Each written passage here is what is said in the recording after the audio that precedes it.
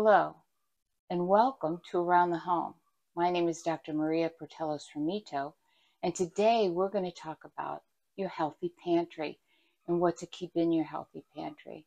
So first of all, a healthy pantry means you have ingredients that you use most often, things that you enjoy. But not only things that you enjoy, they have to be visible so you know what you have on hand.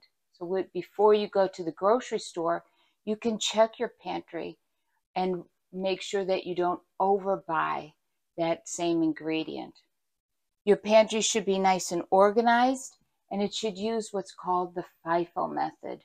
First in, first out. So you're always rotating those cans and bringing them into the pantry. And that way, you're not throwing money away by finding out that a can or a product has expired. So keeping ingredients accessible, not too high and not so low, is always a great idea. Filling your pantry with healthy ingredients, healthier snacks that promotes healthier eating for your family members. These are just some general tips on how to handle your pantry. And thank you for watching. Kali Orexi.